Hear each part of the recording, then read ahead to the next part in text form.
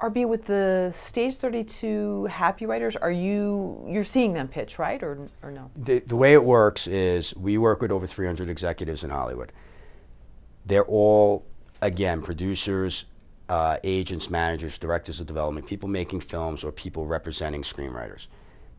They are on one side of the computer screen and you are on the other, and you could be anywhere in the world, and it's done via Skype, and you have 8 minutes, okay?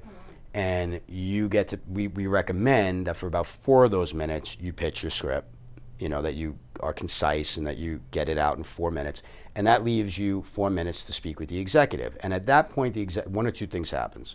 Okay, well, the executive is going to, have a conversation with you. Why did you decide to write this? Why is this story personal to you? How long have you been writing? What else have you done? Those kinds of questions. At that point, at the end of the 8 minutes, the executive can either request the script or he'll explain why he doesn't feel like he wants to read the material, okay? And if he does accept the material, he will, once he's done reading it, give feedback to Joey, who runs that division of Stage 32, as to what the next steps are. Or he may contact the writer directly and say, I want to read something else, or can we get on the phone, or whatever. So it's immediate access right to that executive. And most of these executives work for, bigger management firms, bigger production companies, who most have a no unsolicited material rule, so you can't query them anyway. So this breaks down that barrier. What are some of the things you've seen, though, writers do? I mean, you get to watch their Skype. Some, yeah, I've seen them, but I've also been, at, I've spoken at other pitch fests and things of that nature, so I get to see a lot of pitching. We also teach some classes on pitching, so yeah. Well, so we know writers are naturally more sort of intense and nervous, maybe, than other creatives. Sure. What are some of the pros and cons you see when they go up in front of these individuals, or even from their own home Skyping? Well, I think that, the biggest thing is they don't know the story. That's the biggest problem. Or they get too far into the story sometimes. Like, in other words, you have 4 minutes more or less. I mean, you have 8, but you want to leave time to have a conversation.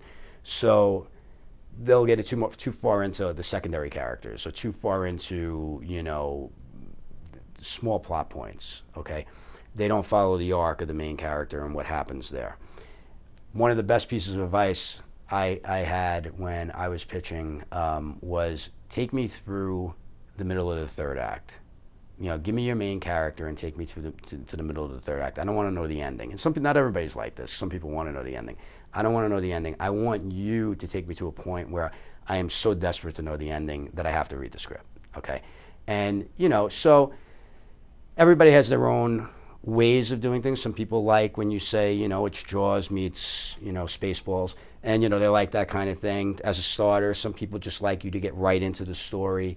But the idea is to be concise, to get the main arc out, and to leave them wanting a little bit more at the end. So no more TMI, not too much information, and tease them.